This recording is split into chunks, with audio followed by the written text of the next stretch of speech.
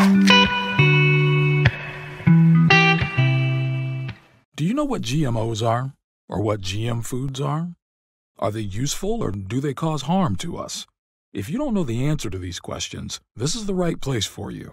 In this video, we will see what GMOs and GM foods are, and we will discuss their pros and cons.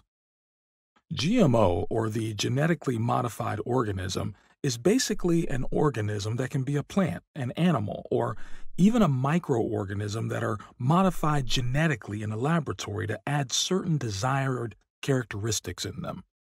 This is done when these desired characteristics are not present in them naturally.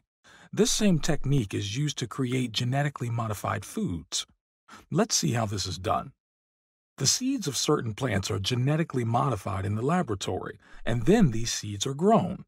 Nowadays, a large number of crops, including corn and soy, are grown from genetically modified seeds. According to data from the U.S. Department of Agriculture, around 90% of the soy, corn, and cotton grown in the United States are grown from genetically modified seeds. That is definitely a huge amount. So there's a huge chance that a lot of food products you use in your home are genetically modified.